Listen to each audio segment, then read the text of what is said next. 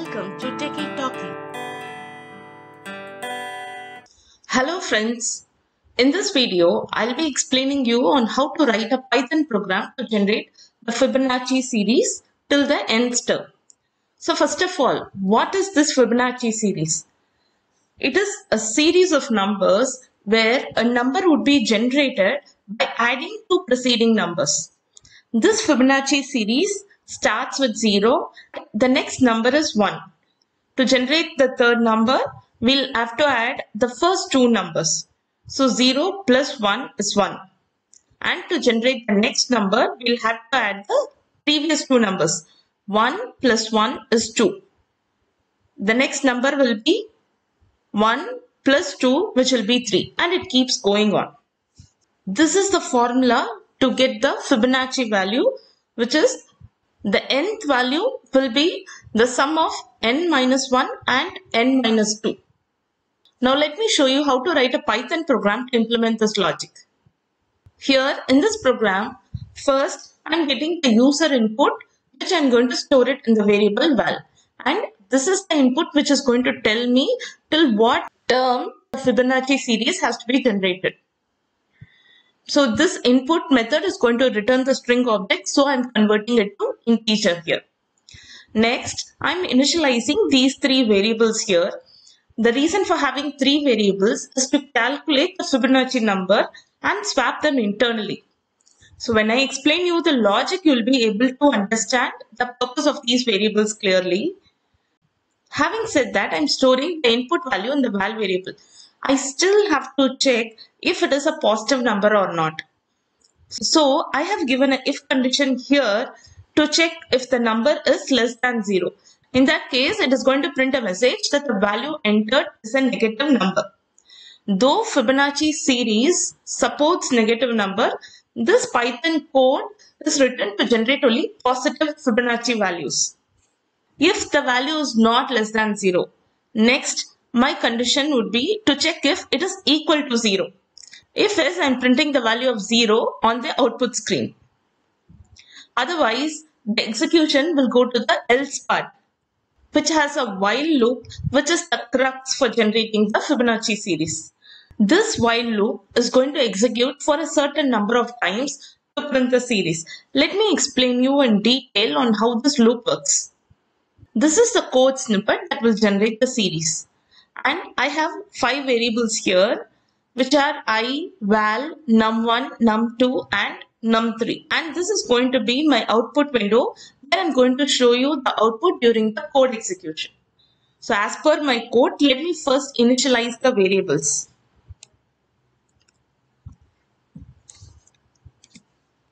First, I have val variable where I am going to get the input value from the user. Let's try running this code by giving the value to be 6. And I have the series generated here.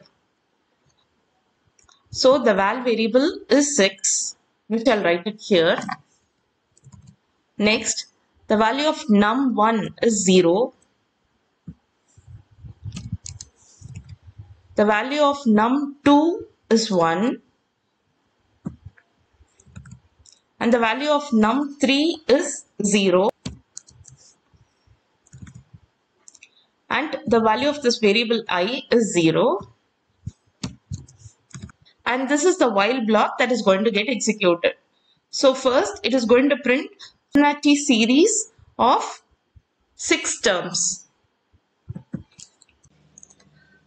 The while loop is going to check for the condition 0 less than 6. Yes, that is true. So first, it will print the value of num1. The value of num1 is 0. So 0 gets printed there. Next, num3 equal to num1 plus num2. So this value is going to be 0 plus 1. So it is going to get updated to 1. Num1 equal to num2. So what is the value of num2? It is 1. That will get assigned to num1. So num1 also becomes 1. Num2 equal to num3. The value in num3 is 1. That will get assigned to num2. So num2 also becomes 1. Next, I gets incremented by 1. So let me update here as 1 while 1 less than 6. Yes, that is true. So print num1. The value in num1 is 1. So 1 gets printed on the output window. Num3 equal to num1 plus num2.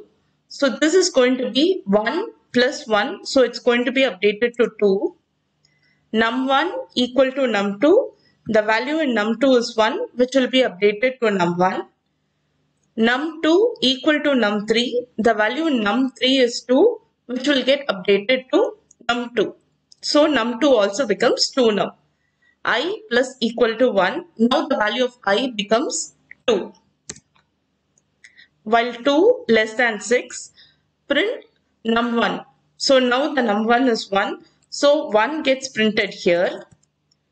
Num3 equal to num1 plus num2. So 1 plus 2, which will be 3, and it gets updated in num3. Num1 equal to num2.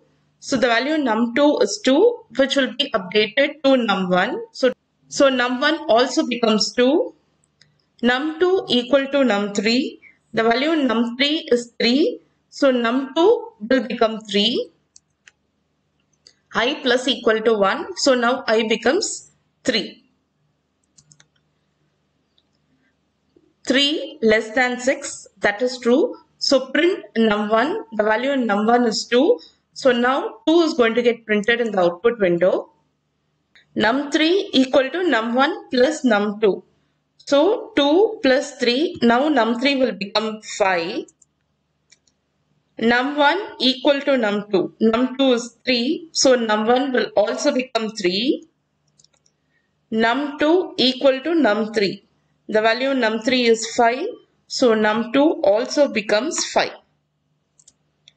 I plus equal to 1, so now I is going to be 4. While 4 less than 6, that is true. So I'm printing the value of num1, which is 3. So 3 gets printed in the output window. Num3 equal to num1 plus num2. So this is going to be 3 plus 5, which will be 8. Num1 equal to num2. Value in num2 is 5. Num1 also is going to be 5 now. Num2 equal to num3. The value in num3 is 8. So num2 is also going to be 8. I is going to be incremented by 1 now. So now I becomes 5. While 5 less than 6, that is true. So print num1. The value in num1 is 5. So 5 gets printed on the screen. Num3 equal to num1 plus num2. This is going to be 8 plus 5, which is 13. Num1 equal to num2. So num1 is now going to hold the value of 8. Num2 equal to num3. So num2 is going to be 13 now. And I is going to be incremented by 1. So now the value of I will be 6. While 6 less than 6, no, that is not true. So the control exits from the while loop. And this is the series that will get printed on the screen. The same got printed in the Python screen as well. Fibonacci series of 6 terms and 0, 1, 1, 2, 3, 5 got printed there. Hey guys, hope you now understood how to write a Python program to generate the Fibonacci series of n terms. Thank you for watching this video. If you have any queries, you can reach out to me at techietalkee@gmail.com. Happy learning and have a great day.